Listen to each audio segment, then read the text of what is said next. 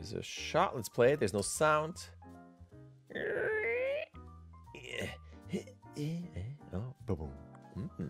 What's over there? What? Let me go. And out. Okay. So, character goes in. Thief with a tie. That definitely works. I mean, the question is, before I go into the animation, is... The idea is that this guy is breaking in. It's not his house, because otherwise he wouldn't get out. Unless it's another person's house that they know of. Maybe he thinks that someone is cheating on him, and he goes and checks. I don't know, because there's a bedroom here. If that's the bed. There could also be something where... I think maybe in terms of pushing the tension... Because right now what's happening, my general impression is that it's all a bit even and spliny and kind of, it's moving, it's moving, it's moving, it's moving, it's moving, whoa, it's moving, it's moving, it's moving, it's moving, and so on. Versus, you can do all this, goes in, does that, and then, and it's just kind of hold, then look back a bit, then, maybe the door is opening a little bit. And it goes to maybe a bit of a sliver, and you can see maybe a character, maybe it's a kid, I don't know, like something. And then that prompts him to go, oh, no, I gotta go. And maybe during all of this, could also be, I mean, you could do this where you do this all dark with some white dots, and it's nighttime. And maybe you could have a light here, and it's not super bright. Again, enough so that we can see the character, but it's still a nighttime-ish thing. Because I would assume he would break in at night, and if it's the day, then maybe that would be a whole different story of something else. And then all of this happens here, and then you have that moment, like I said, of waiting, and then the door handle rattles a bit and stops. He has that look like this, pause. The door slowly opens, and that lets in more light, and then you can have a bit more ambient light coming in. He looks over there, but all he sees is that the door is slowly opening, and he thinks someone is opening it. And now I'm adding a lot more work to your shot, but hear me out. The door, right, is opening, more light comes in, but it was the cat or the dog, because my dog can open doors with the handles here. And it's a dog that comes in that sniffs around. Or it's a human that's really sleepy. They could have, you know, the thing over their eyes so they can sleep. They're almost sleepwalking going in. Anything that is slow, that he can't see because the door is not completely open, that gives him time to get out. Because I'm only saying this, and I know I'm adding a lot of work, and that is very destructive in terms of notes. But you're saying here, I would like to add the shot to my show reel. So I'm just thinking in terms of, okay, here's your character, comes in, this is a problem. So, okay, that's a fair problem to have. And they need to get out. But if no one's coming, nothing's happening, or the audience has no inclination that something's happening or coming in, there's no sound or anything, right? It's pretend we don't work with sounds. There's no reason for the character to rush. So there could also be a, now they're annoyed. That doesn't work. Looks around, maybe uses the lamp to open this. You know, this is a whole different situation. So for me, I'm saying all of this just because, well, this is problem number A, but the urgency is because of problem number 2, and we have a door in frame, so we might as well use this as a story point. Something's happening. Again, doors opening. It could also be that this is happening. He does this. Door handle opens or does some shaking. He goes, looks over. What if there is not this, but it's a table? It's like a night table, and there's a chair in front of it.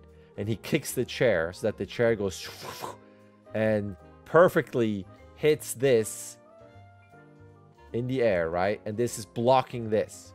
So now you don't have to animate any of this here. You can just show the door opening a little bit, rattling, but the chair is what's it called? It's stopping the door from opening. He was just really, you know, very good at throwing this over there. Or you can do something where he goes, oh, grabs the chair, and with a, maybe I should change the colors here. I just can't see anything. Or the character is really, you know, able to bring this over. That's my awesome drawing, and puts the chair there, and then scrambles back and has those scrambly legs to go back there. Does all of this, you know, that's pushing more. Maybe the door is bending over. He looks back a bit, and then does this. And instead of this, it's actually the other leg so that you can have the head this way to look, because he's freaking out because maybe now the chair fell and he's about to get out. And I wouldn't do this either, because if he's in such a hurry, this to me feels more like, all right, it's Wednesday, I gotta get to work. Like how he exits. Oh, okay. Versus, no, let me get out, go. And there's someone's coming here, doors opening, the chair slowly breaking. Then you have this, and it's more of a character falling over. It's finally open, and you can see the legs are just, he's just falling, jumping out, and trying to get out of there more in a hurry. So I think that's how I'm approaching this critique, where it's, think about what you want to do. To me, this is less about the animation where he kind of magically, watch out, you get the sections here, he kind of magically gets up. There's no sense of weight, he just kind of floats up. I think I have some body mechanics and some posing issues. He feels very stiff when you got the body, arms, and head all moving as one here. So I do have technical animation notes, but the thing is, none of these matter to me at this point, because I have more, watch out the section, more story and conceptual thoughts on this, which obviously you can completely ignore and just say, nope, I want to do this. Let me just critique what the animation is doing. And then it would be stuff like twin poses, do more offsets, you know, work on the line of action so that it's not just this. It would be more like sneaking, really arms up, maybe really trying to be quiet. And then you have to decide, is this guy clumsy? You have this here, because I was seeing props, right? To me, I'm going, all right, let's play with props then.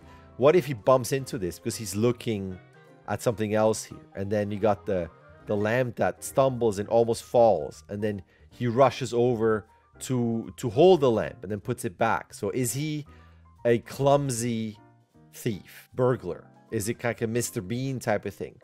Or he is super smooth, so should maybe still dress differently, and comes in here and it's more like a stealthy ninja, but then this is now causing a problem.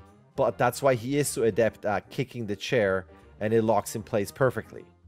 And then it's just him, how do I get out of there? Even though I'm really good at my job, this is a problem that's new. And I mean, like, I would just play with, is this guy good at his job being a burglar or not? Is he getting somewhere because he forgot something? You know, maybe there's a suitcase here. You know what I mean? Like, there's just, I would think of it the scenario, who the character is, why they're going in there, what's the purpose of this? So he doesn't really look like a regular burglar or a thief. Not saying that they don't look like this. This is your you know, your some whatever. He has a tie. I know, to be just because of this, because it's not the stereotypical ski mask type of thing where they don't want to be seen. He doesn't care about his face. Is he's desperate? I don't know. Like, I have so many questions about this in terms of what is the, you know, the stereotypical thing of what is the motivation? Why is the character doing this? And then, is this a brand new place he is breaking into or not? Is this a familiar place? Is this his own place for some reason? Is it a friend's place? Then you're showing all of this. Do you want to play with this or not? Is maybe someone sleeping in here? Did he accidentally go into a bedroom and didn't know it was the bedroom? Now he has to be quiet because someone is sleeping in here. Or the door is already open and someone's in the bathroom. And then again, realize he's in the wrong room. And now that person is going to come out to go back to bed, and so on. I know this adds more work with the second character, but I think you can look at what are the ways of raising the stakes. So can't get out, but there needs to be a sense of urgency because he you know, someone's coming, that's why he has to get out, and so on, and so on, and so on. So I'm gonna leave it at that. Lots of thoughts for you to think about, to filter through. Obviously, you don't have to do anything I said, but hopefully it's a springboard of ideas and something to consider. All right, thanks. All right. There's an email, you can sign up, you can start whenever you want, you can submit whenever you want, you get 16 submissions. Either way, a like and subscribe would be awesome. All right, thank you.